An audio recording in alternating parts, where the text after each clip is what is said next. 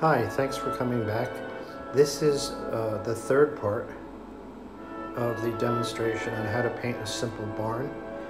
I am using a color that's a combination of cobalt blue and cerulean blue, and I'm just running it across the top.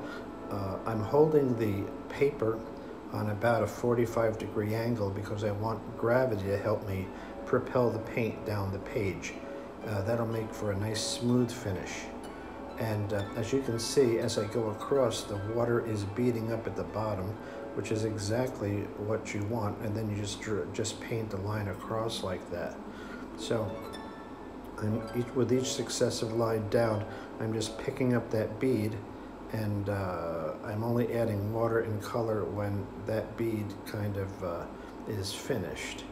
So I carefully go around my objects, and we're going to keep the sky just a flat blue, but if you wanted to, you could just add some turquoise greens or other colors into the sky. It doesn't matter. I like to keep the skies as simple as possible.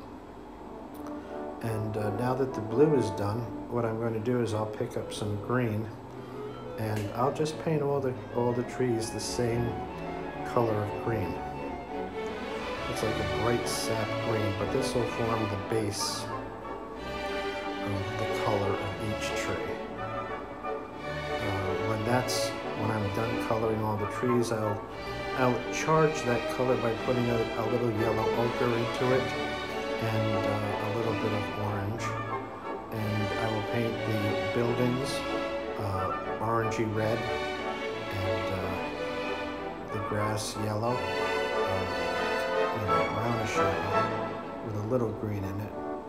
And that's it. Well, I'll stop talking now, and I'll let you enjoy the rest of the demonstration. Okay, don't forget to click like and subscribe. Thank you very much.